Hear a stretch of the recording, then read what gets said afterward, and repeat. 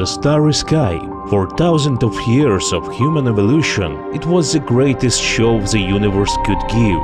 At all times after sunsets, people looked up to the sky and saw an immense, infinite sea of stars. The starry sky was an essential part of people's lives. The sprays of stars in their eyes turned into constellations. Each one of them was named as well as the stars were. In human minds there sprang the images of fabled creatures and legendary heroes. Cassiopeia and Andromeda, Hercules and Perseus, Phoenix and Monoceros, Ursa Major and Ursa Minor, and dozens of others leisurely wander the skies year after year. Civilization has given people everything they could ever want.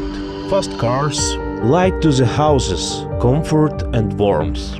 But instead it took away the starry sky. One can gaze into the night sky for a long time on the street of some medium-sized city and only see 2 or 3 little flickers, which had carried their faint whiff of light through the smog and light pollution. Right, this term exists, and nowadays it's a serious problem. Light pollution is probably the biggest and the most reliable sign of humanity's domination on the planet Earth. The scale of the light pollution is staggering. 85% of the sky in the EU countries is light polluted. It means it's illuminated at 55%. This proportion is 62% in the USA and 98.2% in Japan.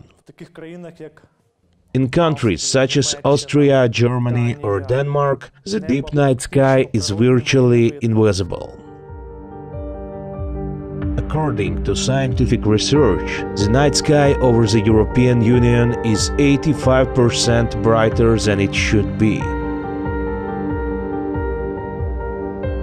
Instead of 2,500 stars, which could be observed in the night sky, residents of megapolises can only spot a few dozen of the brightest ones.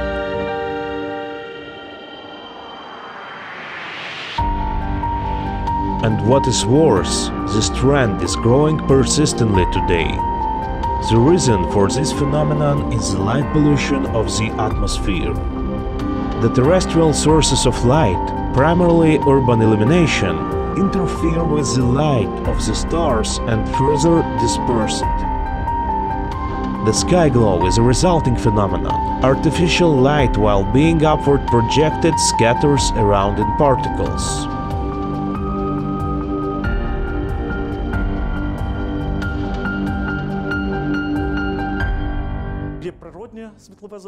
There is natural light pollution and man-made light pollution. Natural light pollution includes the starlight dispersion by galaxies. At northern latitudes, it can also be observed as aurora polaris.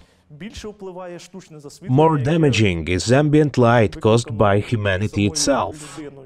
Most of the time, it is the incorrect lighting of buildings, architectural monuments and roads.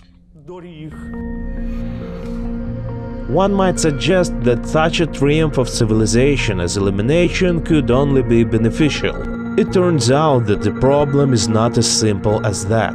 The high levels of light pollution alter human biorhythms, which used to be closely connected to distinct day and night cycles. This leads to a number of disorders in the human body.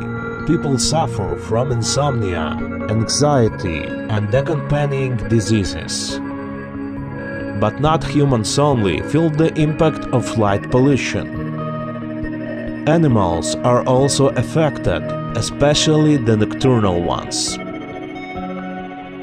Changing ways of hunting, breeding, and methods of camouflage mean that animals are forced to leave their common habitats, which become unsuitable for living.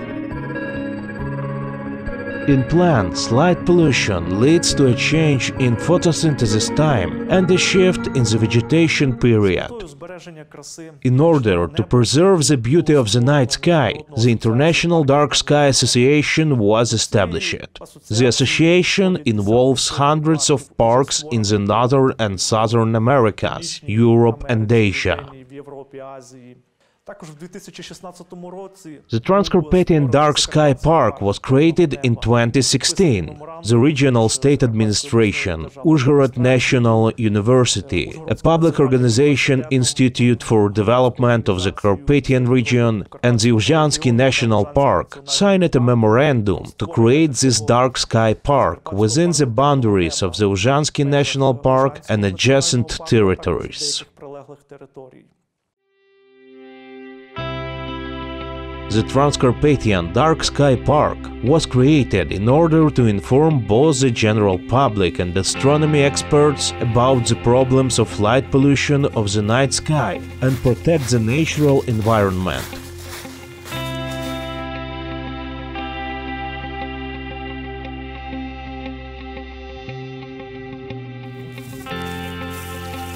The park area allows anyone interested to conduct astronomical observation on its light pollution-free territory, contributes to the promotion of astronomy among children and young people and the development of astrotourism in the Transcarpathian region.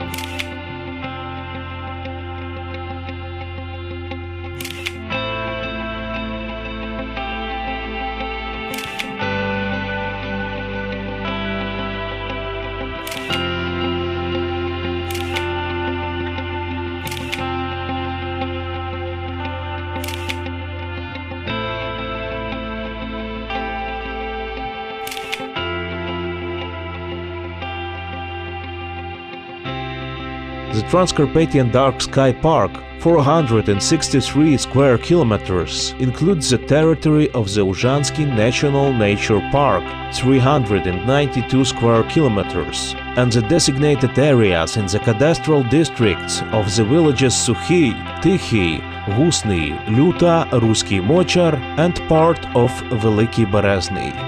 In 2016, the East Carpathian Dark-Sky 3 Park was established in the Polonina Dark-Sky Park in Slovakia, the Velykyi Starry Park in Poland, and the Transcarpathian Dark-Sky Park in Ukraine. It became the first in the world to be located in the territory of 3 countries. As part of the project, an educational and tourist trail called Carpathian Stellar Path was created in the Transcarpathian Dark-Sky Park. The trail is 2 kilometers long and runs along the Yavernyak Ridge. The goal of establishing the route was to get the locals and the astrotourists to the beauty of Eastern Carpathians, the beauty of the starry sky in its natural state of being. The Carpathian Stellar Pass starts in the Yavernyak tourist shelter. The visitors are provided with guidelines to assist in positioning the stars in the sky. It is also planned to install a stationary telescope there. The road is unique because throughout its length the light pollution is kept as low as possible, and visitors have the opportunity to experience the sky in all its beauty. Amateur astrophotographers will especially appreciate it.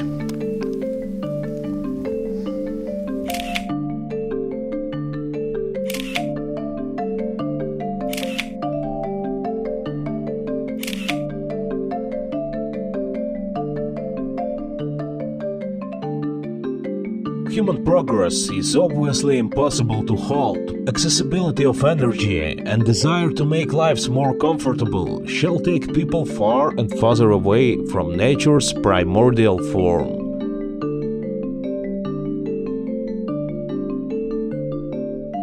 But such islands of untamed nature with pure and clear sky will still give people a chance to appreciate the magnificence of the entire world and feel one with the universe on a tiny globe of Earth, near the Sun in the Orion Arm, the Milky Way galaxy.